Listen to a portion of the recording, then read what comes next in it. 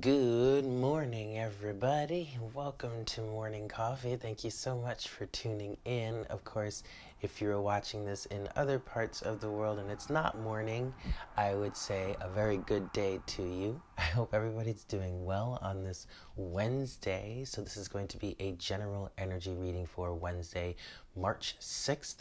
2019. This is a general reading, so please take what resonates and leave what doesn't. The energies of this are not specific to the date and time that I am putting this out right now. Energies are fluid, so this could be something that happened in the past. This could be something that's happening for you in the future. Maybe it's something that's happening now, or maybe it's something that's not happening at all. But, take what resonates, yeah?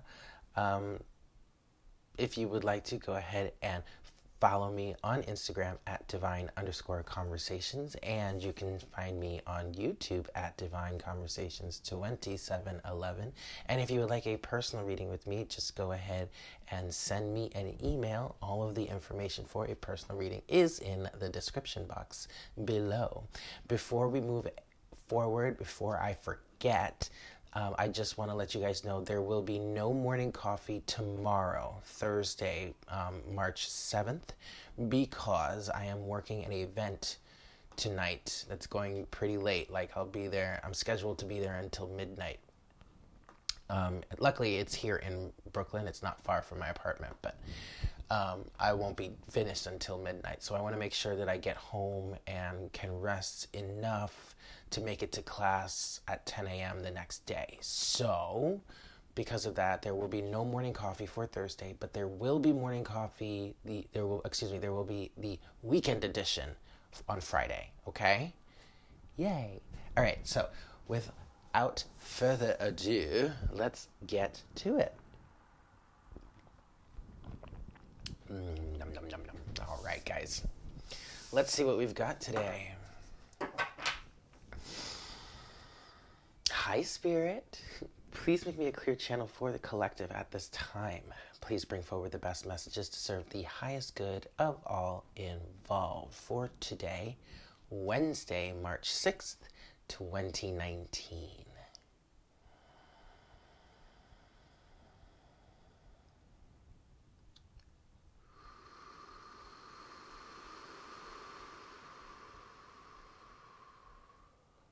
Thank you so much, Spirit. Okay, so also moving forward, I am still working on the Zodiac readings. I'm most likely going to have them finished and the rest of all of them posted by Saturday. I'm going to try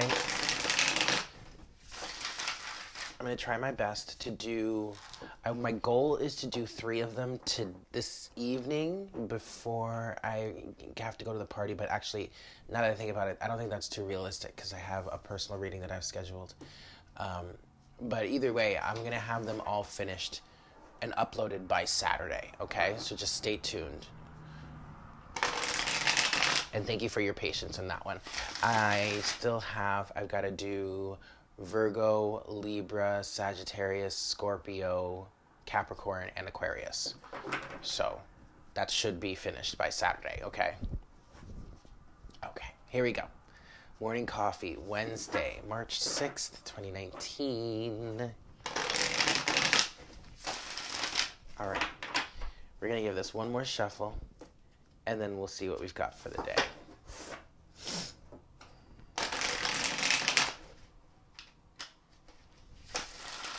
All right, here we go, guys. Wednesday, March 6th, 2019. Whoops. Oh, okay. Well, there we go. Okay.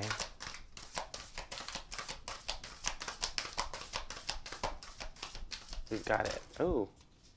Ah. All right. Underneath the deck, we have strength here. Okay. We also have the Six of Wands in reverse and Death in reverse. Interesting. Let's see what else we have here. Oh, the Fool the Sun, the Six of Swords, and the Tower. Oh boy. Well, this sure is interesting.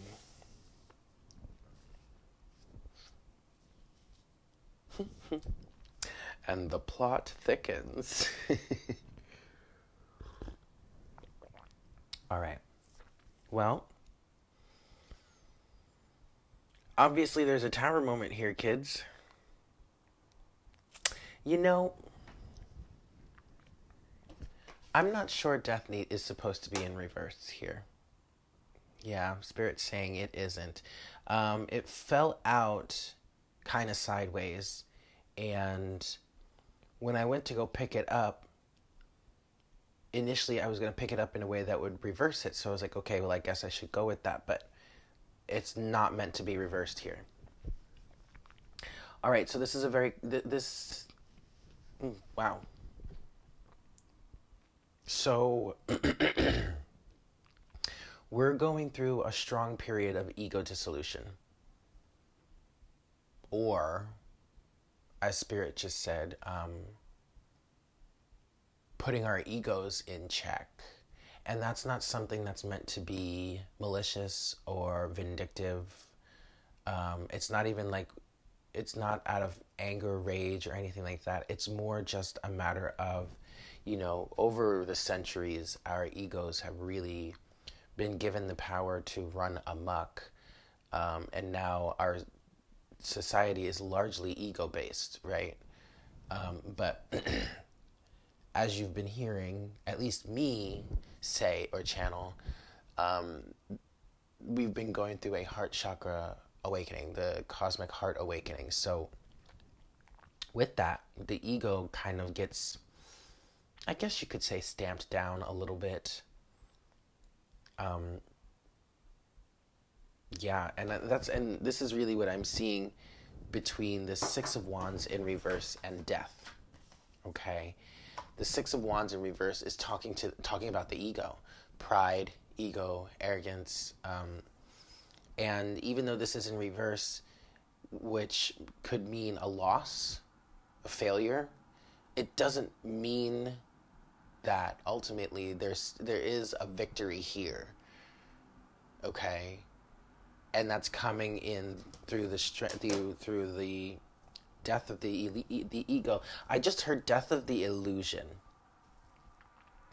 So I guess the illusion here is, you know, all of the negative talk or the negative narrative that would come from the ego, all the self-limiting beliefs.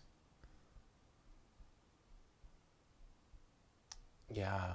All the self-limiting beliefs that, you know, have held us back over time. So we have the Fool, the Sun, the Six of Swords, and the Tower. I mean, I do now. Well, no, the Tower is Mars energy. I was gonna say maybe I was thinking, wait, we have Mercury. Mercury is in retrograde right now. There is a new moon tonight, and that's both of those are in Pisces. But we don't really have any Pisces. Well, you do. I guess you have Piscean energy in the Fool, but not really. I don't really see it that way. We have Scorpio energy though, and Leo energy, both between Strength and the Sun. Now, this Tower, let's talk about this Tower energy. And actually, once I get into the clarification, I think I want to clarify that card specifically. The Tower energy feels like what we've been going through over the past few weeks, and it even can be indicative of the energy that we're currently in right now, being the Mercury retrograde with the new moon, both in Pisces. Okay, the new moon is tonight here in the United States. It's probably where, if you're on, like, say, the other side of the world, it's probably this evening for you. I don't know exactly how that works. It's on the 6th here, which is today. But anyway, But this Tower energy feels mostly like just the energy that we've been in lately. There's been so much purging. There's been so much destruction of the old coming back up. The old coming back up. Some things that, you are working on deeper healing of. Those are coming back up. Maybe things that you thought you may have been finished or healed, done with. You had healed them. That's what this Tower energy feels like. And this Six of Swords is like the solve, is the healing balm, is us moving from rougher waters to calmer waters. There's a lot of mental healing that's happening here, and it has everything to do with the ego death, okay? And then you have the Fool with the Sun. I know I just did that kind of backwards, but that's how it flowed. So hey, that's how we're doing it. We have the Sun and the Fool, okay? We are embarking on a new journey. There is enlightenment happening here. Illumination, seeing things clearly, or seeing things clearer than you have in the past. Excuse me. This is definitely an energy of ego dissolution, 100%. And taming the beast within with strength here, okay? There's also an understanding that, as you work towards balancing the ego, right? And the ego is not a bad thing. It's just how we have been conditioned, how society has developed over the past 3 centuries, well, millennia, really. I don't know. I don't know the exact date, but up until now, we've been largely, or wildly, as I was going to originally say, ego-driven. And it makes perfect sense. I mean, the ego is a part of us that is meant to observe and to basically alert us to any danger, to help preserve our lives in ways and whatnot, whatever. But that's taken over, basically. Okay? And so now it's time to rein that in. And so as you do that, you're basically taming the beast within. You're calming your fears. You're calming the worries. You're listening to it. You're taking the advice. And that kind of stuff. But you're not driven from that place. You're acting from a much more conscious place than just a much greater consciousness than just your ego alone. Okay.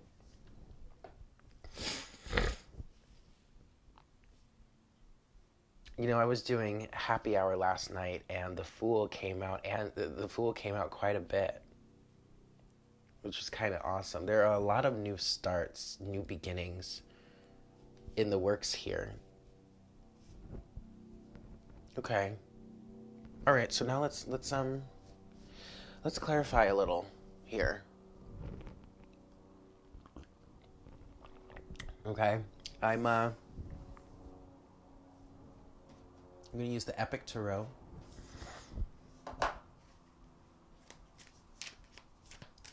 And Spirit wants me to start with death in this ego dissolution. Okay. So let's clarify that. 6 of Wands in reverse, death. Now, I'm not saying all of your ego problems are going to be done by the time this cycle ends. Everything is cyclical, okay? Everything is a cycle. You tackle one part, you move on, you circle back around to it, and then you tackle a deeper part of it, okay? But this does feel like it's a strong period. Like there's going to be some significant change after this within you. Once the dust settles and all that good stuff. All right, so let's talk about this ego dissolution here, please, Spirit. One more shuffle. Alrighty. Let's see what we've got here. Clarification, please, Spirit, for this ego dissolution. 6 of Wands in reverse. Death. Wow. Okay. Wow.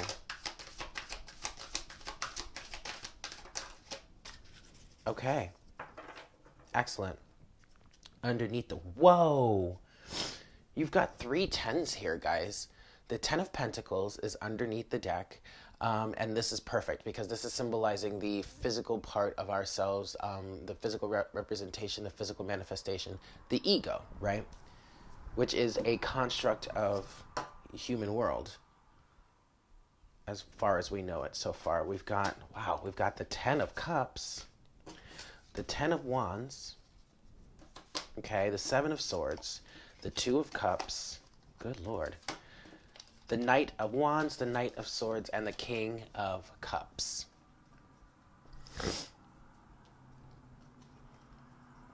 My. So there's definitely emotional maturity absolutely coming into play here. Taking responsibility for the self and the actions. And this came out in my Insta Daily reading yesterday. It's crazy how these readings between Morning Coffee and Instagram are all kind of, this week at least, they are, they're all mirroring each other, coinciding. Now, Knight of Swords, Knight of Wands. What's the rush? I want to ask.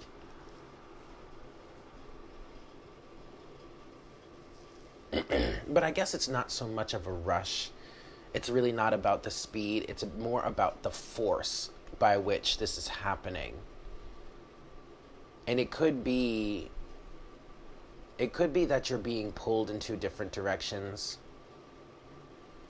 Or these could be the opposing sides of you between the Knight of Wands and the Knight of Swords. Or this could symbolize your ego as a whole.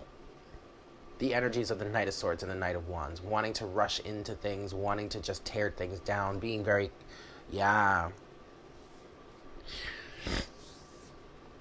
But so this is the beast that we're taming. Knight of Swords, Knight of Wands. This is the ego here.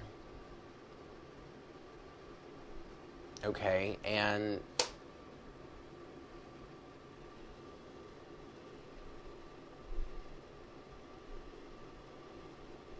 wow. I'm sorry guys, I'm looking at this here, just working on channeling it here for you. 7 of Swords, 2 of Cups is the self-deception that keeps you from balancing out, from finding that balance and that union within. The self-deception, the lies, the misconceptions about yourself and the world around you. 10 of Cups, 10 of Wands too. So 3 10s here. So we're releasing the burdens with this 10 of Wands card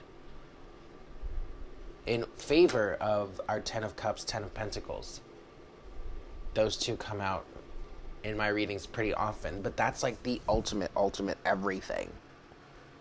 One side is the emotional fulfillment, the other side is the physical fulfillment.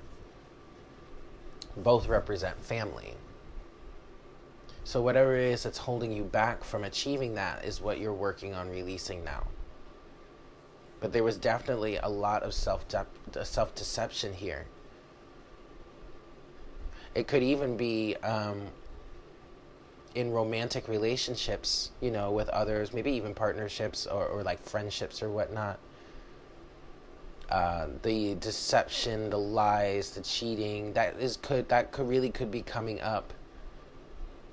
And now, with that said, that doesn't mean, because we don't have the Page of Cups here, so I don't see anyone really maybe like coming forward and apologizing, but I do see someone stepping up and starting to take responsibility for their actions with this King of Cups here. And facing some of the immaturity they may have dealt with in the past for egoic reasons. Knight of Wands, Knight of Swords, okay?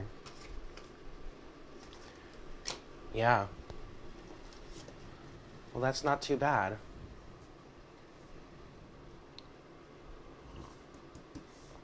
Let's talk about this Tower next. Okay, let's see here. The Tower, please, Spirit. Give us a little bit of clarification. 6 of Swords. Wow. Ace of Pentacles, Seven of Wands, and this one, ha! Judgment, with the Nine of Cups. Nine of Cups is underneath the deck. Now, looky here. The Six of Swords came out, okay? The Six of Swords is coming out twice. We are absolute, and it fell on the Seven of Cups. I'm sorry, the Seven of Swords and the Two of Cups, okay? So we're definitely moving away from this deceptive energy. Seven of Swords, Two of Cups. This doesn't just have to be in a romantic relationship or some sort of partnership, a creative partnership, a business partnership, or whatever, a friendship. It doesn't have to be that. It really, this most likely feels like self-deception. Healing. Whoops. Healing is in play here. You know, this healing might be a little difficult. It is, because there are some things you're going to have to face about yourself that you're going to have to come to terms with. But just do it, because you're not going to be free of this torment, we can call it, if you don't face it. But here we go. Looky here. On the Tower, we have Ace of Pentacles, or Ace of Discs, a Seven of Books, or Seven of Wands, and Judgment. Resurrection, redemption, reconciliation, maybe. So, okay, maybe there could be some reconciliation. Again, though, I don't feel like that's likely. It's possible, obviously. This is a general reading, but this is more about understanding your circumstances, taking responsibility for your actions, and just moving forward from there. Not necessarily about hashing it out or reopening the past, blah, blah, blah. But there's satisfaction here, wish fulfillment here, relief also. This is what I'm feeling from the Nine of Cups mostly. Relief. Like finally feeling like, finally being able to breathe, or breathe clearer, or see clearer. Finally being able to be clearer in your mind without all of the worry, the struggle, fighting against yourself, or even fighting against others. And fighting against others comes in the form of just not engaging. Not even worried about it any longer. For some of you, a lot of the things that you used to bother you, used to get under your skin, might I say, grind your gears, doesn't affect you any longer, or won't affect you any longer once you bring this greater sense of balance back into your system between the ego and your higher self, I guess you could say. Yeah, that's really good, guys. Look, this is not going to be this is not an easy thing. It hasn't been an easy thing. I really feel like a lot of us, and actually, not going to lie, but this really does feel like it connects all the way back to a lot of the purging, the ancestral purging, and lack mentality purging, and all that, and healing that we've been going through since like November. It feels like a deeper extension of it. It's like you've gone through so much of a change that now the only thing that's left is to, well, not the only thing, but the next step would be to align the ego with this change that you're going through. So that's why, that really could be why a lot of some really nasty stuff may have come up over the last, we'll say, like week or so, maybe even 2 weeks. Okay. All right. So last thing I want to clarify is this Fool energy with the Sun here. Yeah. The Fool with the Sun, please, Spirit. Five of Swords.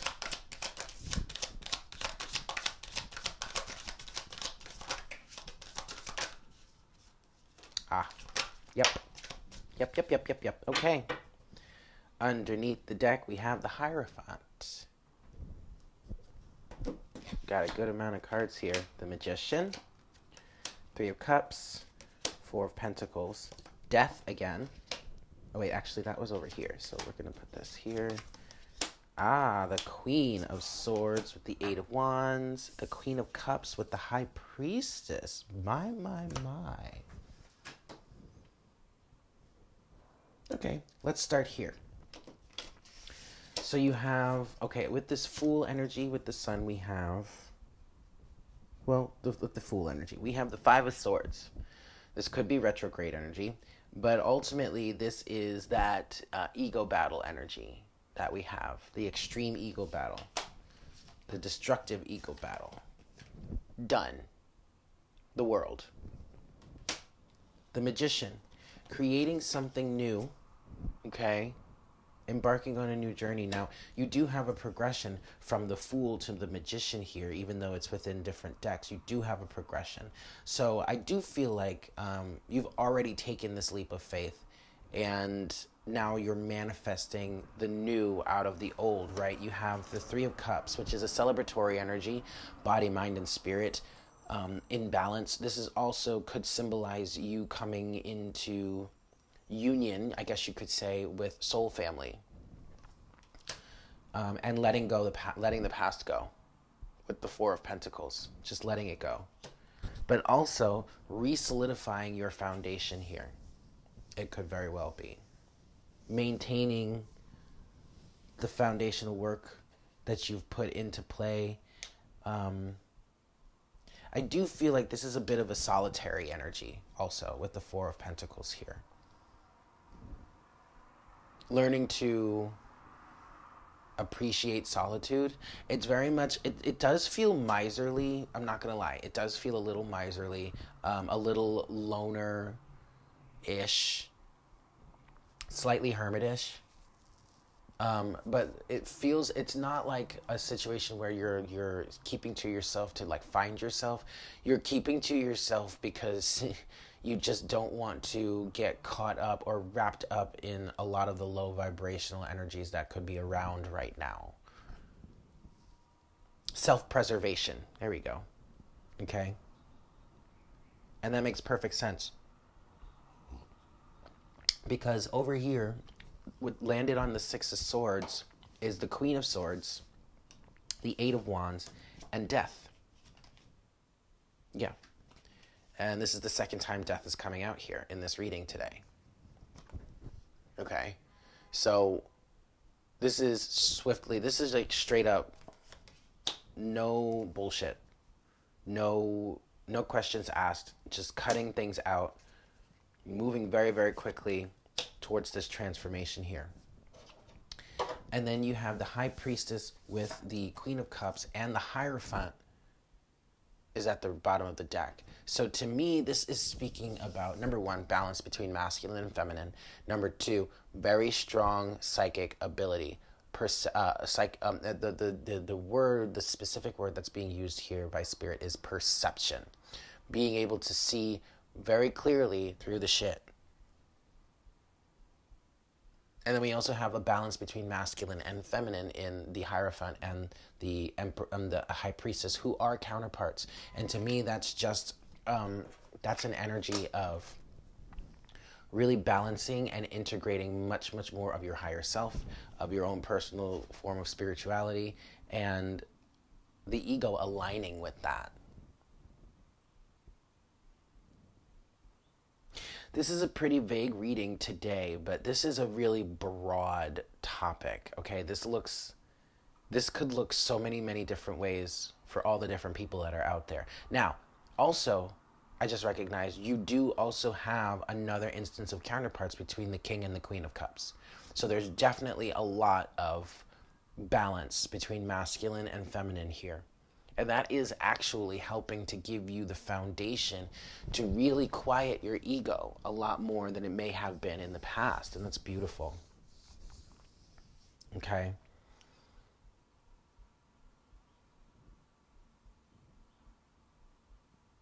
Yeah. Excuse me.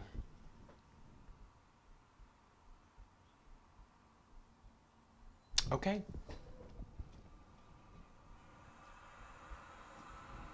Moving forward, let's get some oracle guidance here. I'm going to get some oracle guidance from the animal spirits.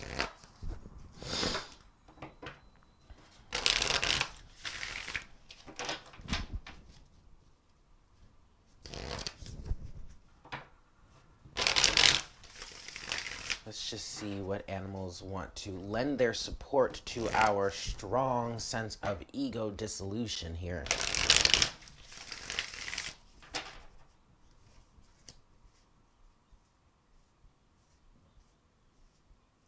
I'm trying to see if there's anything else that wants to pop out from here, but we're all good. Okay. All right, animal spirits, what do you have for us today? Elk. Wow. Oh my God, that's perfect. Okay.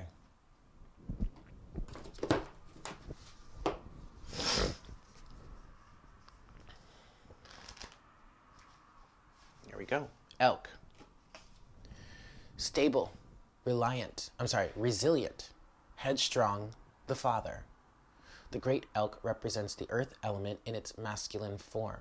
This means it provides underlying support and stability amidst life's many changes. Yes. An elk personality, whether male or female, is fully established in themselves and knows their core values. They become known and respected for acting in ways that uphold those values. Sometimes the elk's ego can become inflated, but for the most part, they make damn good fathers, mothers, lovers, and friends. The world needs more elk energy. And the inflated ego aspect is what is being analyzed and balanced at this moment. So this is definitely more energy of, the masculine rising and balancing and integrating, which is beautiful. When in balance, elk is supportive, kind, and consistent. When out of balance, elk is pretentious and high and mighty. To bring into balance, one must eat and drink more consciously. All right. And to close out the reading, let's get some oracle guidance from the Crystal Mandala deck.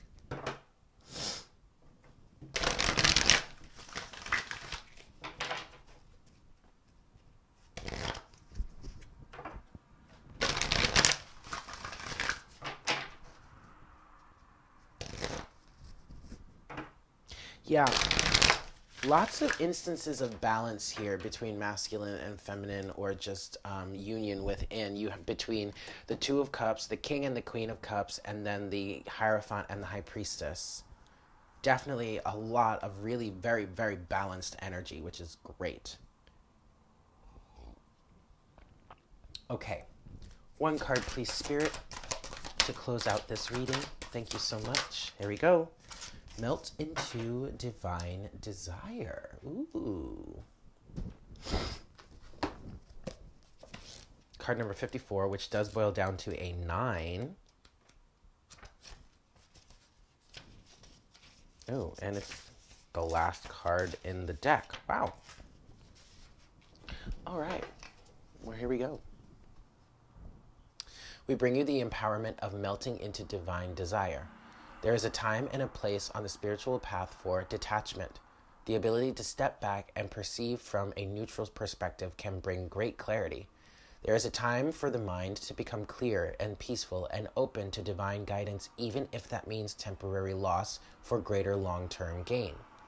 There is also a time to melt into divine desire, to allow your passion to motivate and inspire you to attain great progress on your divine life journey, where less fervent longing could not. Desire doesn't have to be a distraction from your divine path.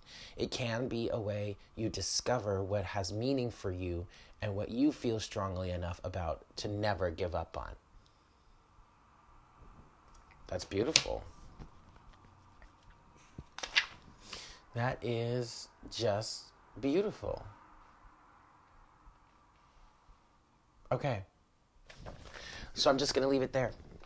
Thank you so much for tuning in, everyone. I hope you have a great day. Again, just a reminder, there will be no morning coffee tomorrow morning, as I'm going to be working an event pretty late. But there will be a weekend edition on Friday, and I'm going to be getting the last of the Zodiac readings out by this Saturday, the 9th. I believe that is Thursday. Yes, the 9th of March. So please remain patient. Thank you for your patience. Again, if you would like a personal reading, go ahead and email me and we'll get you all set up. Yeah? But with that said, I hope you all have a great day, and I look forward to connecting with you again for our next cup of coffee Friday morning. Yeah? Take care. Mwah! Bye.